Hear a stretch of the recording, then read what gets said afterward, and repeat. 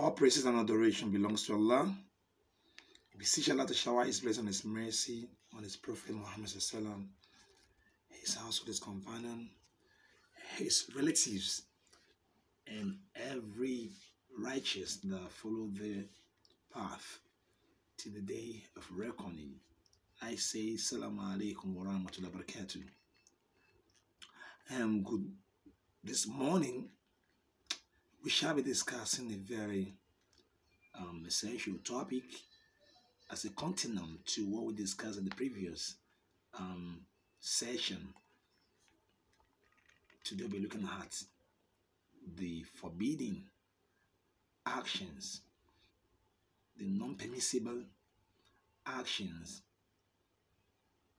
during fasting or while fasting. When you say forbidden, it has to do with what is not allowed for you to do in our deen. If you do them, you fall victims of punishment from God, or you lose your deeds. So that is why you need to take a very cognizant attention, a case of attention to this discussion, because this act of worship is something you are embarking upon to serve your Creator. So you should know what are the do's and the don'ts. So what are those things they are not allowed to do? Number one, you are not allowed to have sex during fasting. In your fasting, sex is not allowed. It's not permissible. It's only permissible before or after the observation of fasting. That means before the sahur time or after you discontinue your fasting, you're allowed to approach your wives, allowed to embrace your husband and do the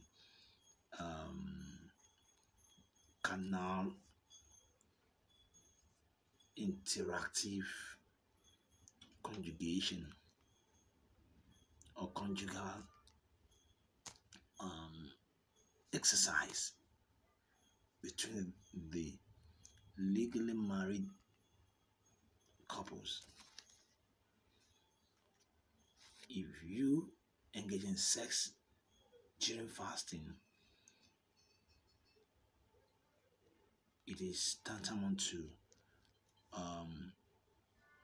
error of commission. And this error will attract 61 payback of fasting.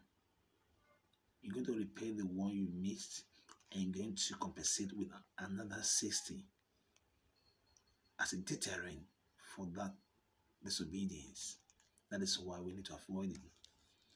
Number two, we are not allowed to masturbate.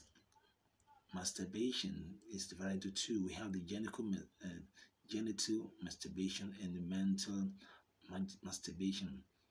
The genital masturbation is the one that is done directly, using the genital part to rub it and the likes until that person involved, releases. So it is not allowed. Then the mental masturbation is trying to focusing on one's imagination to imagine it having sex. Or maybe you're watching something, you're watching pornography, watching sex film, or looking at the private part or what have you, and that way, engender this urge, the sexual urge, which makes the person to just, release sperm, and once this happens, your fasting is also null and void. It's no more intact. But in this case, you're only going to pay the one you missed back. But and your judgment lies in the hand of Almighty God. Number 3, you are now allowed to induce vomation. Self-induced vomation is not allowed. When you do self-induced vomation, you vomit, by inducing it, by thrusting your finger in your throat to bring about vomit. Then your fasting is null and void. The fasting is no more intact. So you're going to pay the missed fasting. You pay back, and the one you are fasting that you vomit, you're not allowed to eat as well. You don't eat.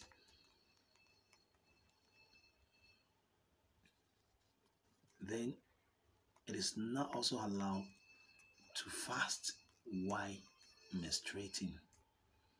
Even it's going to be 2 minutes before the fasting is discontinued and the menstrual cycle is observed, or menstruation is observed, the fasting is null and void. So for menstruating women, it is not allowed to fast. Number 4 is breastfeeding. It's not allowed. But if the mother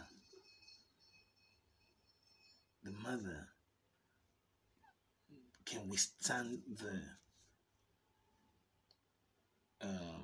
starvation or the implication, she can feed the baby while fasting. But the best of the best is when you're breastfeeding, avoid fasting. But some women are strong, so if you know you can withstand it, you can bear it, you have the strength, then she's allowed to fast while breastfeeding. But if she knows that it's going to have a devastating effect on her, she can avoid breastfeeding while fasting. The same thing goes with a pregnant woman. A woman that is pregnant is not allowed to fast because she falls under the category of the healed one, the sick one. So she's not allowed to fast. But when she fasts, that can has a kind of implication on the growth and the well-being of both the mother and the baby.